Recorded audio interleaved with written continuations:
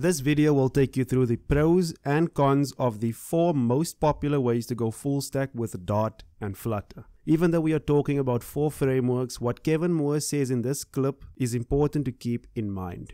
Obviously, anywhere you can run a container, you can run Dart. It's pretty straightforward, and we have support there. So you don't really need a package.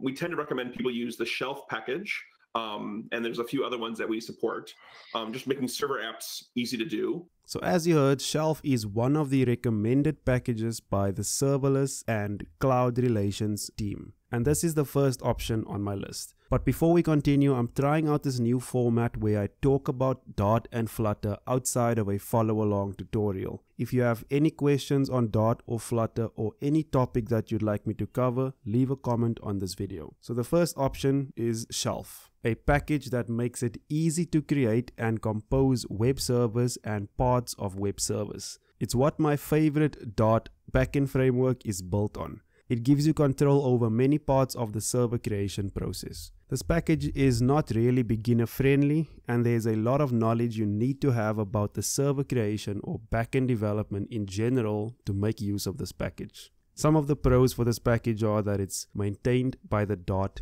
team. This gives us some reliability that it will be technically well built and crafted and stable in the form that it currently is. It also gives you the most control out of all the options on the list. It gives you control over the way your server will work and how you'd like to organize your project and file structure. The biggest con, which is basically the only one and a deal breaker for me, is that there's no guidance and learning resources. There's no clear way for a non-backend or server developer to really learn what it's about by just reading through the docs. In fact, there's actually no docs. There's no docs that even give you an intro into how things should work. This is why I made the comment that this is for experienced developers only. So Shelf is the most manual package that we have, and everything else becomes less manual as we move forward. The second framework that I want to talk about is the Dart Functions framework. For a good summary, here's Grant Timmerman from the Serverless Relations engineering team at Google. So what is the Functions framework? Right. Well, first, it's a open source set of libraries that allows you to write your code as a function and deploy it on a server. So you write a simple Dart function and the framework handles the server parts of it. It can be deployed to any Kubernetes-based environment and is extremely simple to use. Jumping into the first pro, it has typed function signatures. This is how a function endpoint looks. The greeting request is a class that serializes to and from JSON, and the functions framework parses the request data to fit the shape of that greeting request. Not only that, you can also return a model and the framework will turn that into the response with the body as your returned object.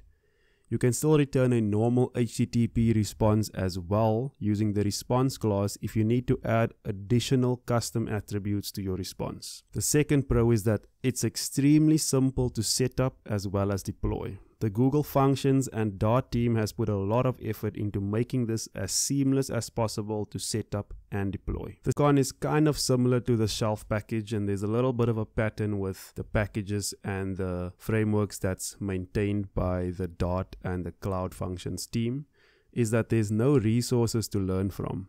And I'm guessing this is due to the fact that they don't have a dedicated team for these projects. It's a little bit better than the Shelf package given the examples that's provided, but there is a major lack of documentation. The framework and its interface is tight enough though that you can figure out what to do, but there's still so little docs that going anywhere meaningful outside of running a single function will leave you stuck to figure out everything for yourself, especially if you don't have any backend experience. This leaves you in the same place as the Shelf package. Well, kind of, with questions like how do I structure my code, how do I do dependency injection, can I use long-running services, can I set up a queuing infrastructure. Those questions are quite difficult to figure out unless you have experience in backend and server style development. The next two are probably going to be the most popular options by far. So let's move on to the first one, which is ServerPod. This is the Flutter focused backend framework. Where all the other options in the list is focused on Dart, this package is focused on Flutter development. It's got the most hype behind it and has been funded recently, so you can expect a lot of development and improvements from it.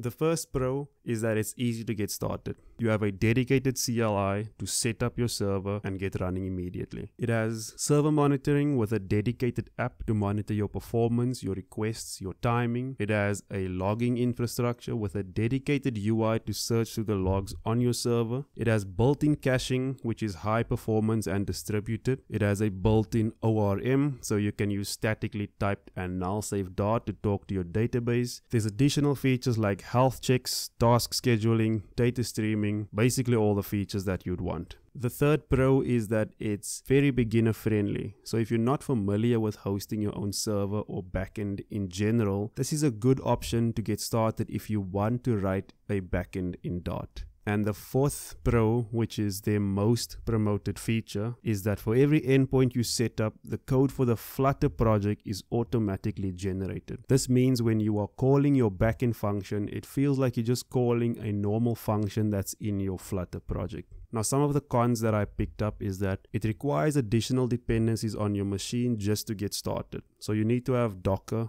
Postgres, and Redis installed to configure your server pod project. The second con, which I think will be the one that pushes a lot of beginners away, is that there's a lot of moving parts to keep in your mental model. What that means is with all the features this brings along, it's hard to dampen the complexity for a first-time user of the framework. There are schema files, YAML files, generated code, generated models. It's not as simple as the functions framework or our last package on this list. And the biggest con that I have found from it, and why I'm not choosing this package, is it's not clear how testable this is. From what I see, it doesn't look like it's testable at all.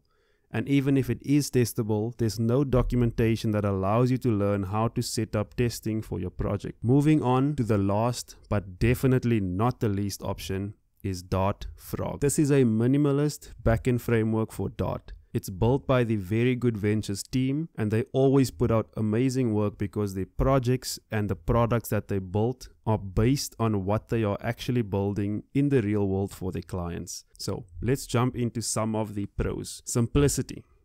Having a simple way to define your routes and organize your code is a big help, especially for getting into the framework. The second pro is a custom entry point. This allows you to define your own entry point, which means that you can define your own startup logic before the server starts. I'm going to talk about it a little bit later in one of my cons. It's testable out of the box for all your major functionalities. So the routes are defined as simple functions, which makes unit testing quite easy. In addition to the easy setup, they have good documentation to get you started with writing your unit tests. It has good support from the community and Flutter. Craig from the Flutter DevRel team has already done 2 streams using Dart Frog, which is usually a good sign for a package. And the last pro is that it has final phase guides. There's actual official docs of how to deploy to the most popular platforms. Now on to the cons. In some cases, simplicity sacrifices software engineering principles. In the case of Dart Frog, this means that everything for the route is in one file and one function. To promote the single responsibility principle for the routes or even just the route handlers, the function for the HTTP message should be separate, meaning a separate function for the get, post, delete, and the update. Making the mechanism too simple at this level means developers bear the complexity in their own code base. The function will end up being extremely large and have up to 5 execution paths within it. This eventually causes maintainability to deteriorate for the route handlers as they grow larger to handle more functionality.